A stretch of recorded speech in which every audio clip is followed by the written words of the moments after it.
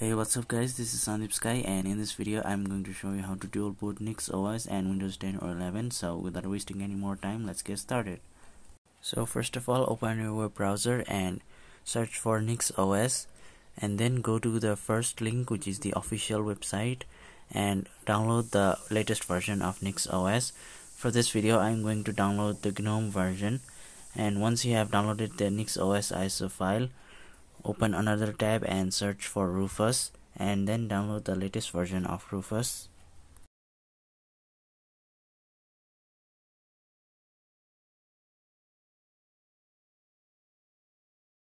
Now once you have downloaded both files, you need to insert your pen drive, which is at least of 8 GB or more, and after that go to your downloads directory and open Rufus.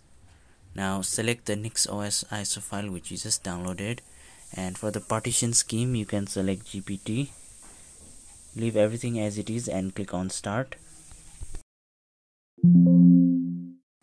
Now this process is going to take a while, so I'm going to cut this part.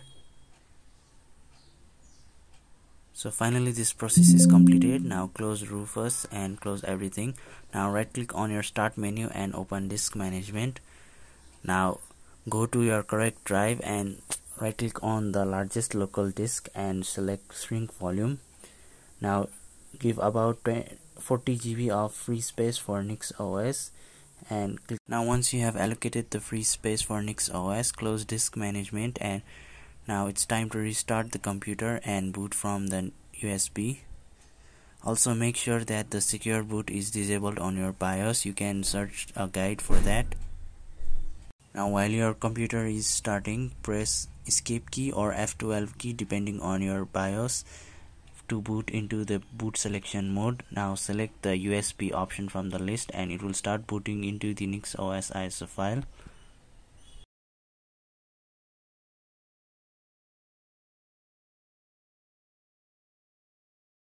So finally we have booted into the installer of Nix OS.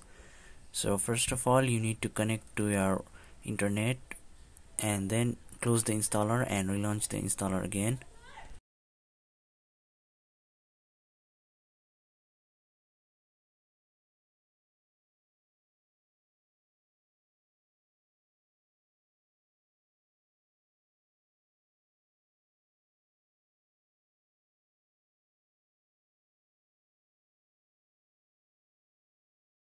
Now choose your installation language, your time zone, and then your keyboard layout.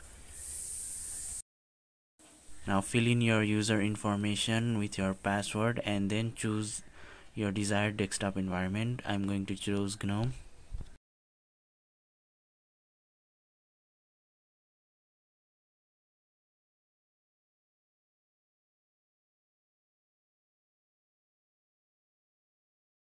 Now make sure that the unfreeze software option is checked, and for the partitions make sure that the correct drive is selected from the top if you have multiple drives, and choose the option which says replace a partition and select the free space which we created on Windows. And for the bootloader installation, make sure that it is selected on the Windows EFI partition.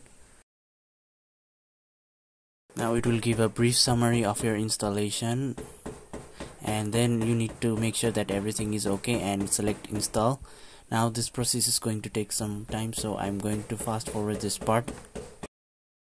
So finally the installation is completed. Now check the restart now button and click on finish, and it will automatically restart into the Nix OS. So if it doesn't, then go to your BIOS menu and set the boot priority of Nix OS to be on the top. Now whenever your computer starts, it will show a system boot menu to choose between the operating system. For now I'm going to choose Nix OS to see if it is correctly installed.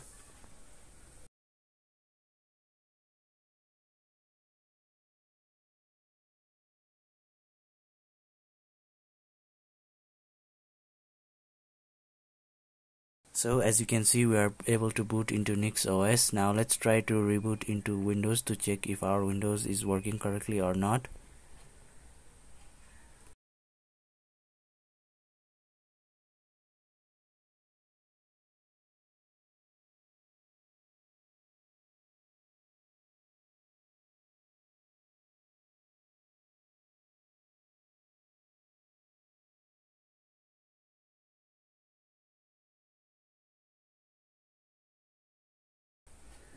So as you can see, we are also able to boot into Windows. So that's it for the video, guys. Thank you for watching. I hope you found this video helpful, and if you did, please leave a like and subscribe to my channel. Thank you.